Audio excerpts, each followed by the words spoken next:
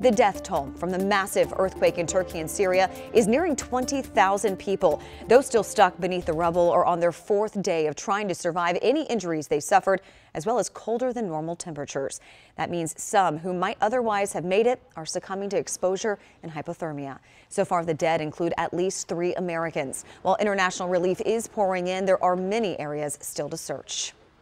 And here's new video of Virginia Task Force 1 in Turkey. The elite search team based in Fairfax County is partnering with a similar unit from Los Angeles.